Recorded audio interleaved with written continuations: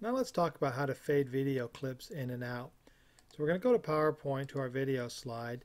I've got my video, so I click on it. Make sure you go to Video Tools, Playback, and then here you can set your fade in and fade out. And it's just a matter of setting your time in here or clicking this. This will go up or down in quarter-second increments, and you can set it to fade in and fade out. So when we click this now, we can see that it's going to fade in, and that's how that works.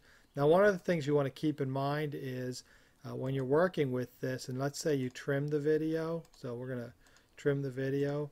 If you've trimmed the video, it's actually going to fade in from the video that it's currently sitting at. So in this case, this is your starting video, so it's not fading in from black, so it's going to fade in from that current video, current frame. So what you can do is you can go to Format, choose a new poster frame, and so you can start with a black screen, and if you want it to fade in from black or from a different color.